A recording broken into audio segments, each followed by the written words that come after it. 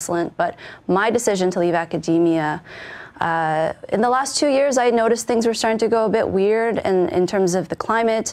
And in terms of mainstream media, I was seeing piece after piece about transgender kids and how young children were socially transitioning, getting on blockers, pubertal blockers, and the media was basically saying this is the greatest thing, this is something that we should rejoice about, that these kids are so much better off after. But from a scientific perspective, the research actually shows that the majority of kids who are gender dysphoric actually outgrow their feelings. They're more likely to grow up to be gay in adulthood, not transgender. And so it makes sense for them to wait, not for them to socially transition at a young age. So I wanted to write a mainstream piece about this. And there's been a very long-standing history between trans activists and sex researchers, a very ugly history of activists going after sex researchers if they don't like what someone's study says or what they say publicly. So I thought about it for a long time. I wrote the piece and I sat on it probably for about 6 months, and I wasn't sure if I wanted to put it out. I asked a bunch of my colleagues and mentors, and they all said, you know what, the science is solid, but you know what's going to happen if you do put this out. And at the time, I wanted to stay in academia, and I said, should I wait till I get tenure? And everyone told me, even if you have tenure nowadays, it's not going to protect you. You can still lose your job. So I decided eventually I couldn't stay quiet, and I thought I'm not going to stay in an environment where I can't speak the truth, and I can't even pursue questions that are meaningful anymore because I have to worry about who's going to get mad, and then I'm going to lose my money, my funding, and I'm going to lose my job. So that piece went out. It was called Why Transgender Kids Should Wait to Transition, and then I haven't looked back since. Yeah, so I've read the piece before, but I reread it this morning before you got here. And there's a lot here. So how much of this is just blatantly a misunderstanding of science? Like, I think there's partly that you have a misunderstanding of science, and then you just have activists who just want you to bow to them all the time. Are you able to sort of quantify how much of the backlash is each? I think, to be charitable, I try to look at the other side and give them, credit and try to, think that they have good intentions. Maybe people, I mean, it's pretty consistent. All 11 studies ever done on the topic of desistance, so this phenomenon I talked about where kids grow out of their feelings of gender dysphoria, all of them say the same thing. So the final statistic is about 60 to 90%. So this is the vast majority of kids. You can't really question those data. So I think what it could be is people, I mean, trans people have a history of having to deal with medical gatekeeping, of people telling them what they feel isn't real. I do think gender dysphoria is a real phenomenon, and I do think we should have empathy for people who are suffering. So I think it could be coming from that, of that place of, well, we don't want people saying that this isn't a legitimate thing or that trans people should be forced to not feel the way they do. But in terms of, these children, we should be thinking about the best outcome. So it doesn't make sense for them to transition if that's not actually going to help them in the long term.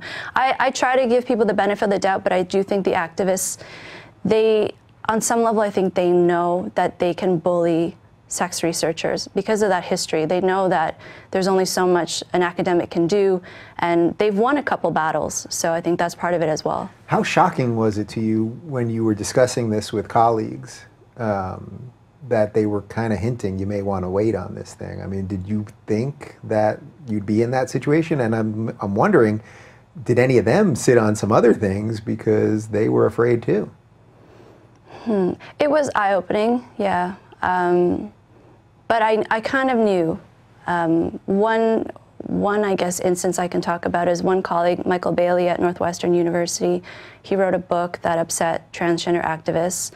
And they went off after him ruthlessly. I mean, they really tried to destroy his life. And thankfully, he's still considered one of the foremost experts in sexology internationally.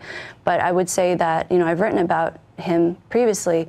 I think he's kind of been the poster boy as to why people are really terrified to say anything that goes against the trans narrative. Yeah, so I think you've already hinted at this, and I know your work otherwise, but so you have no issue with trans people as people, just to be clear. This is purely about the science related to transitioning and hormone blockers and things of that nature of a certain age, where they're doing it as young as, I think you were writing about 14, right? Oh, younger than that now? Well, yeah. I mean, if there's parental consent, definitely. And I have to say, for transgender adults, and I'd say even kids who reach puberty and still feel that way, I think transitioning is totally up to you. If that's what the path you decide to go, then power to you. I don't think there's it's anyone's business to tell you what to do at that point. So are there basic parameters related to age then? Well, there are in terms of, I don't work with children, I don't do clinical work anymore, but in terms of the research literature, usually clinicians will wait until puberty and see how the child feels at that time when the body starts changing, when they start having crushes on their peers and that kind of thing. And the research does show that when kids start to, have crushes and start dating, and that can play a role in terms of how they feel about their bodies and whether they do outgrow it. But just at that point, your whole body is in flux. Your mental state's in flux, your physical state's in flux. And as you said, what did you say a percentage on that of how many of them turn out to just, they happen to be 60 to gay? 90, so yeah. So 60 to 90% of the children undergoing these feelings turn out to be gay. Mm-hmm. And then I assume the ones that don't transition, probably most of them end up being okay with being gay, mm-hmm. I would imagine, roughly. Yeah, and I would say even, like, I grew up in the gay community. I have a lot of gay male friends, and they've said to me when I was young, I told my parents all the time I hated being a boy and I wanted to be a girl, and I am a girl, and why can't I become a girl? And now as a gay man, I'm so comfortable, I'm so happy. And they say to me, I'm kind of glad I'm not growing up in this time, because I think I probably would have transitioned. Yeah, well, that's why the external pressure seems so crazy to me, because you just don't know at that age. And even if you do know, waiting a little bit isn't gonna, for the science to flesh out, mm-hmm. That's not gonna kill you. It's mm-hmm. just hard talking about this even, Yeah, I mean, the thing is, what people also aren't talking about is that for these kids, in some cases, the parents don't want a gay child. And this is what upsets me the most. So if you have a little boy who's very feminine, he's likely gonna grow up to be a gay man. But if you take that same little boy and allow him to transition to female, when he grows up, he's going to appear to be a straight woman. And so these parents are being lauded as progressive when really they're homophobic. Oh, God, how perverse that is. That's interesting what you just said about a certain amount of gay men that grow up, they wanted to be, or felt more like a girl or whatever, and then eventually grow out and were okay. Because I never felt that. Like, I played sports and I played video games and Transformers, all the things that my friends did, and I never felt like I was a girl or more effeminate. People always say to me, I don't seem gay, and I'm always like, I don't know what that, you know what I mean? Like, I'm married to a guy, you know what I mean? That's pretty gay. But I never had that. But that's sort of just interesting about the psychology of gay people in general. There are gay people that grow up feeling very effeminate, and there are gay men that grow up not feeling that way, and I'm sure there's women that grow up feeling very butch or whatever, and there's women that grow up that are, lipstick lesbians and the whole thing. Have you done any research on any of that? In terms of my research, no, but in terms of what studies have shown, it is about hormone levels in utero. So testosterone, if you are exposed to higher levels of testosterone in utero, you're more likely to be male typical and masculine when you're born. So whether you're male or female. So most boys are exposed to high levels of testosterone. So that explains when they're born why they are interested in male typical toys and activities.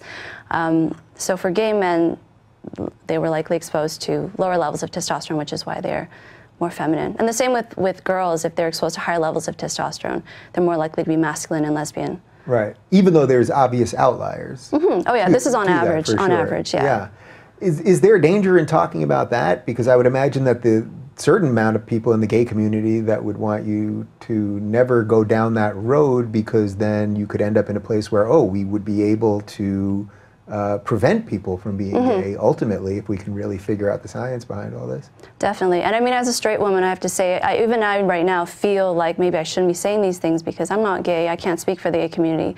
But as a former sex researcher, I'm very much a proponent of I'd rather you speak as a sex researcher than a gay person or a straight person or anything else. I mean, this is the problem, though. You know what I mean? Like, you're an expert in this, and it's like, even for you, who's so brave on all of these issues, it gets weird to talk about. And even for me, it's like a little weird to talk about. Do you feel like a traitor?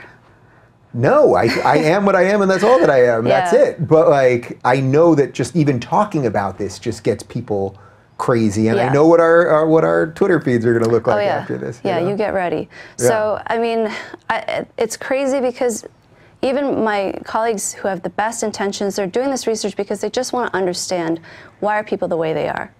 It's not, there are no nefarious intentions there, but people are so quick to jump on. I mean, there was earlier this year, there was a study about using AI to be able to detect whether someone is gay by looking at their face. And so, again, studies have shown that, on average, you can see differences between straight and gay people, both men and women, in terms of facial features. And so everyone's freaking out about this study. And I'm thinking, why aren't we saying this is amazing that we are able to know this? And I mean, I think I have really good gaydar. I've always thought I have. And now I think, great, like there's actually some quantitative data to suggest that I'm not just making things up. Right. And they're also, they always say, well, gay guys have gaydar, that there's something else that maybe you can see or whatever it is. Or they're, I don't know that people say it anymore, but people used to say gay face. Like there was just something about the facial features sometimes of gay men. Maybe they were a little softer or whatever it is. I don't even know what it is. But like people were talking about that in the gay community. Then it comes out through some sort of science lens and it's like, whoa, we better watch out for that. And the thing is, then researchers see that and say, well, I don't want to go through that. So then they don't want to touch that topic. So now there are eventually going to be only like 2 different things you can probably study. Unless you know that what you're going to find is going to be politically acceptable, in which case you shouldn't be doing the research because that means you're not actually doing science.